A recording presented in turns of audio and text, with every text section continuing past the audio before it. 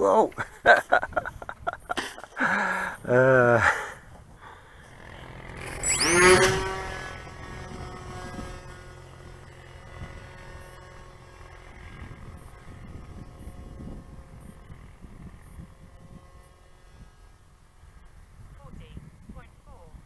oh, yeah, a bit of a stall at the top.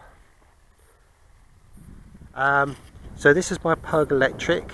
The last time I flew this here, if you saw the video, you might have heard me mention that I was having to use quite a lot of up elevator. That was the first time I'd flown this in light conditions, and it's light conditions today. So what I've done, I've got now a 180 milliamp hour battery, 2S, and the motor I've now changed to a 5 gram instead of the 10. So it's actually down to under 110 grams, it's about 109 now.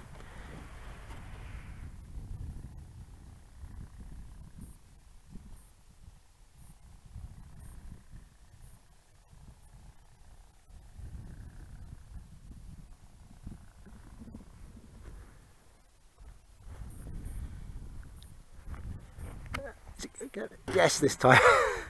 Bit of a stretch up. Okay, let's have one more launch on this battery and then I'll swap it.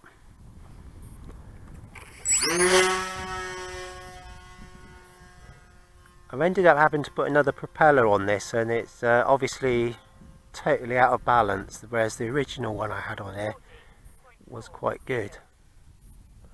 Okay, I avoided a stall that time, so that's pretty good.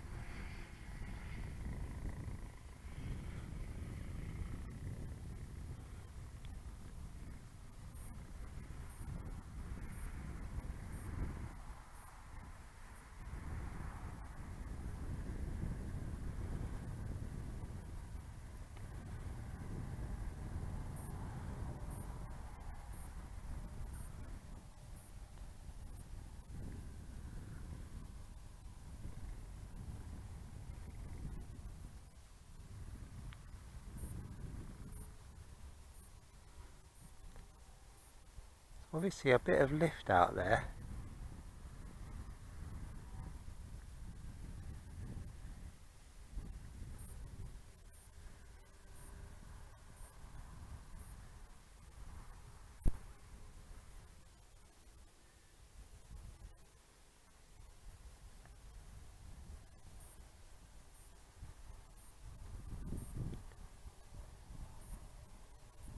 Right, I've come out of it.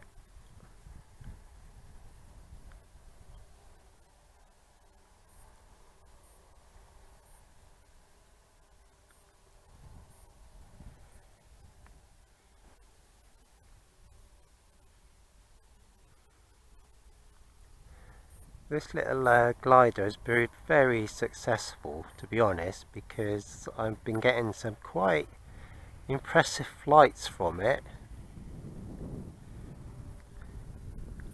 And today's more impressive than the other day because it's not sort of monster thermals. That was quite a nice nice little flight, that. Right. Prefer not landing in prickly things like that, but there we go. I'm going to pop the other battery in, have a few more flights.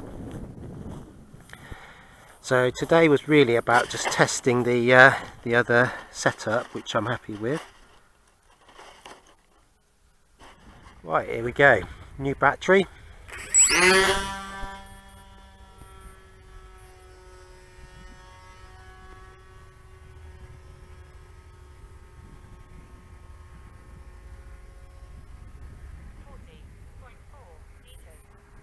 Oh, no stall at all that time, that's nice.